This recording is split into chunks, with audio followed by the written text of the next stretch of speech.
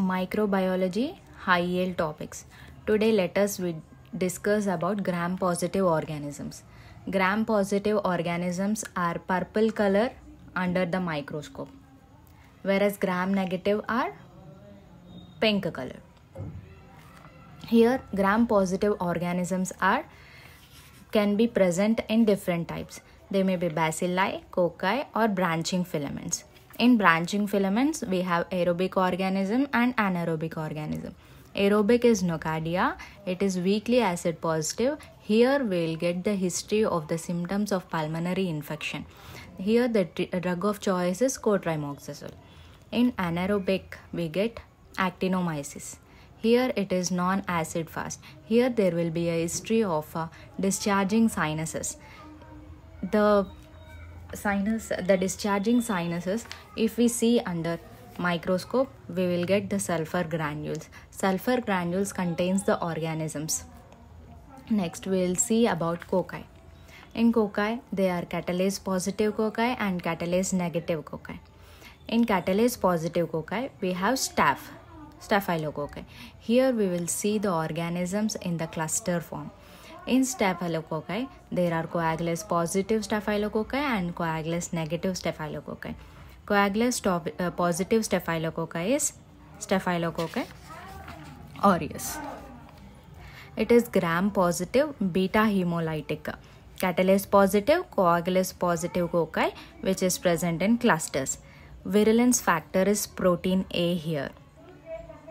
Next, we will see about coagulase negative staphylococci. In coagulase negative staphylococci, we have two organisms. They can be differentiated by novobiasine sensitivity.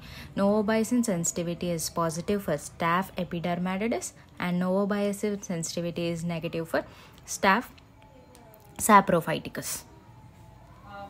Next, we see about catalase negative cocci. Catalase negative cocci are streptococci. In streptococci, the cocci are present in the form of chains. Here we differentiate the organisms within the streptococci by hemolysis, based on hemolysis. Alpha hemolysis, beta hemolysis and gamma hemolysis. In alpha hemolysis, we get green colored colonies. Here it is partial hemolysis. In alpha hemolysis, we have viridin streptococci and streptococci pneumoniae. They can be differentiated from each other by bile solubility, optochin sensitivity. Streptococci pneumoniae are optochin sensitive and bile soluble. They are encapsulated organisms. They have a capsule. Next, optochin sensitivity and bile solubility are negative in viridin streptococci. They are non-capsulated. Here we get streptococci mutans and streptococci mitens. Streptococci mutants are associated with the dental caries. Next, we see about beta hemolytic colonies. In beta hemolytic colonies, we will get complete hemolysis, clear hemolysis we will be getting.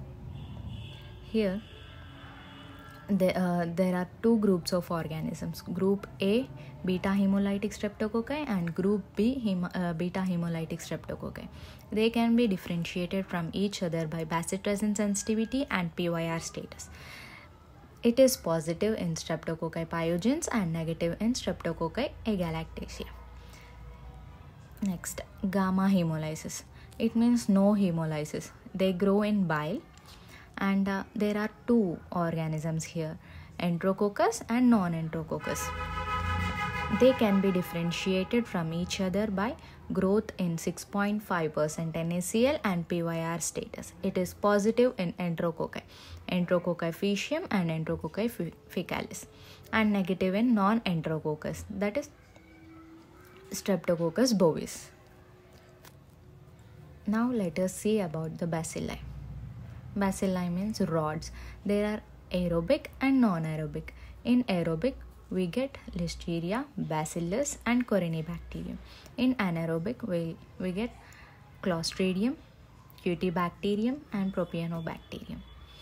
In aerobic bacilli, listeria, it have tumbling motility. Here there will be a history of ingestion of unpasteurized milk. Its motility is dependent on the temperature. It is motile at 25 degrees Celsius. Here, Bacillus anthrax has a polypeptide capsule. All the other organisms will do not have polypeptide capsule. It is the specific feature for Bacillus anthracis. It shows medusa head appearance. It produces cutaneous anthrax. It is an ulcer with black eschar. Next, in Corynebacterium diphtheriae, it produces potent exotoxin which inhibits protein synthesis via ADP ribosylation and EF2.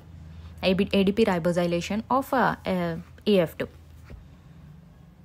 It causes pseudomembranous pharyngitis and bull's neck appearance.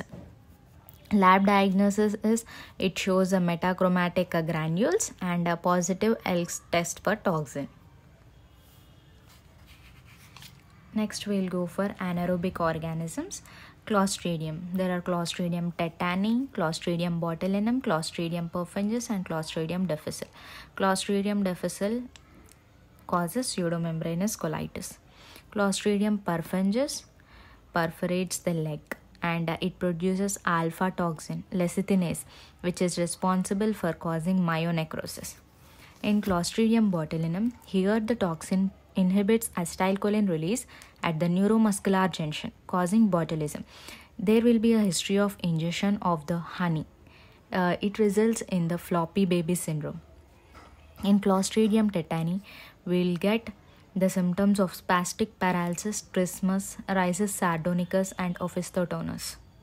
Now let us see about systemic mycosis.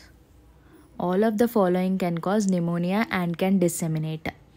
All are caused by dimorphic fungi. They may be present as mold or yeast. Mold forms are present at 20 degrees Celsius and yeast forms are present at 37 degrees Celsius. Only exception is coccidioids, which is a spirule in tissue. Here we treat with fluconazole or itraconazole for local infection and amphotericin B for systemic infection. Histoplasmosis. First we see about histoplasmosis. It is also known as Mississippi fever and Ohio River valleys. There is no person-to-person transmission here. Pathological features shows macrophage filled with histoplasma, smaller than RBC. And the clinical features here are palatal or tongue ulcers, splenomegaly, pancytopenia, erythema nodosum. These resembles tuberculate macroconidia. Most of the clinical features of histoplasmosis resemble TB. It is associated with the bird or bat droppings, spelunking. Diagnosis via urine or serum antigen. Next, blastomycosis. It is also known as Chicago or Norton or Gilchrist disease. Pathological features here are broad-based budding of blastomyces, same size as RBC. Clinical features are of inflammatory lung disease, disseminates to bone or skin. Varicose lesions are seen. May mimic squamous cell carcinoma. They most commonly occurs in boys and bone, prostate. It involves prostate. Next, coccidiomycosis. It shows barrel-shaped orthospores. Pathological features include spirule, which is much larger than RBC, filled with endospores of coccidioids. Clinical features, it's present as disseminates to bone or skin, erythema nodosum, desert bumps or multiforme. Arthalgias, desert rheumatism, can cause meningitis. It is associated with dust exposure in endemic areas. Example, archaeological excavations, earthquakes. Next we see about paracoccidiomycosis. It is also known as South American disease.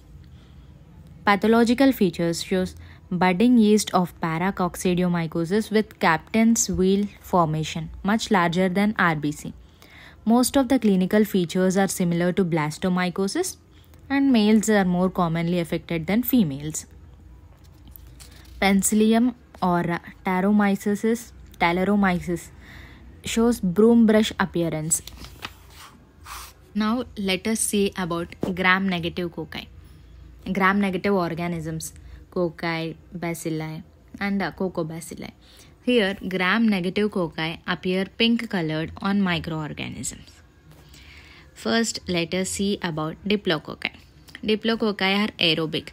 There are 3 diplococci: Neisseria gonorrhea, Neisseria meningitis and Moraxella. They can be differentiated from maltose fermentation. Maltose fermentation is positive for Neisseria meningitis and negative for rest 2. Next, we see about curved rods. Curved rods are oxidase positive. The organisms which grow at 42 degrees Celsius is Campylobacter jejuni. Grows in the alkaline medium is Vibrio cholera. Which produces urease is Helicobacter pylori. Now gram-negative cocobacilli. The examples are Haemophilus influenza, Bordetella pertussis, Pasteurella, Brucella, Francisella, tularensis and Acinetobacter. Next, bacilli. There are lactose fermenters and non-lactose fermenters. First, we see about lactose fermenters. In lactose fermenters, there are fast and slow lactose fermenters. Slow lactose fermenters are Citrobacter and Serratia.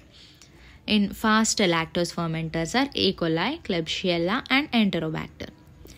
Lactose fermentation is negative for Pseudomonas, Burkholderia, Salmonella, Shigella, Yersinia and Proteus. They can be differentiated from each other by oxidase positive and oxidase negative. Oxidase positive are Pseudomonas and Burkholderia. Rest are oxidase negative. Among them, Shigella and Yersinia are negative for H2S production on TSI agar, and Salmonella and Proteus are positive for H2S production on TSI agar. Now let us see about the hepatitis antigens and antibodies. In acute hepatitis B virus, we will get HBsAg positive, HBe positive and IgM anti-HBc positive. In window period, we will get anti-HBe positive and IgM anti-HBc positive. In all chronic cases and recovered cases, we will get IgG anti-HBc positive. In chronic HBV, which is highly infective, we will get HBsAg positive, HBeAg positive and IgG anti-HBc positive. In chronic HBV with low infectivity, we have HBsAg positive and anti-HBe positive. There is no HBe antigen and anti-IgE HBc positive. In recovery period, we have anti-HBs positive, anti-HBe positive and IgG anti-HBc positive. Whereas in immunized, we have only anti-HBs positive, no anti-HBc. Now let us see about the cerebrospinal fluid findings in meningitis. In bacterial meningitis, there will be increased opening pressure, increase in the polymorphoneutrophils, increased protein and decreased glucose.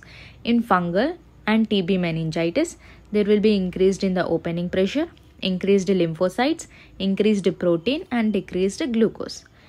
In viral meningitis, pressure will be normal or increased lymphocytes, protein and glucose may be normal.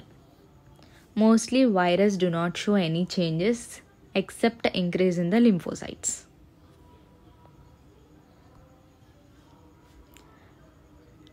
Now let us see about the organisms causing diarrhea. Some organisms may cause bloody diarrhea and some may cause watery diarrhea. In organisms causing bloody diarrhea, we have Campylobacter. There will be a history of comma or a S-shaped organism growth at 42 degrees Celsius. In Entamoeba histolytica, we have a history of liver abscess, amoebic dysentery, protozoa. In enterohemorrhagic E. coli, O157H2H7 can cause hemolytic uremic syndrome and makes Shiga toxin. Enteroinvasive E. coli invades colonic mucosa. Salmonella non-typhoidal, lactose negative, Flagellar motility has animal reservoir, especially poultry and eggs. Shigella, lactose negative, very low infective dose, that is 50, produces Shiga toxin, human reservoir only. Bacillary dysentery, Yersinia enterocolitica, it resembles appendix, causing pseudoappendicitis, daycare outbreaks. In watery diarrhea, we have Clostridium difficile. It produces pseudomembranous colitis associated with antibiotics and PPIs, occasionally bloody diarrhea. Clostridium perfringens also cause gas gangrene. Enterotoxigenic E. coli, traveler's diarrhea, produces heat labile and heat stable toxins. Protozoa causing watery diarrhea, giardia and cryptosporidium. Vibrio cholera, we have rice watery diarrhea, comma-shaped organisms, often from infected seafood. Viruses. Norovirus, most common cause in developed countries. Rotavirus, decreased incidence in developed countries due to vaccination. Enteric adenovirus. These are the clinching features of their respective bacteria. With these features, we can identify the bacteria.